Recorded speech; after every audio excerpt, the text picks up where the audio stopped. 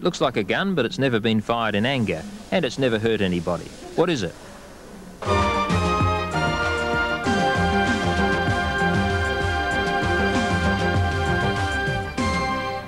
It's a custard gun.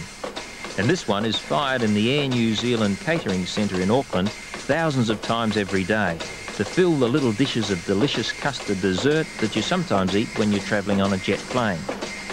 It deposits exactly the right amount of custard in the dish with each press of the trigger, and it can fill 100 dishes every minute.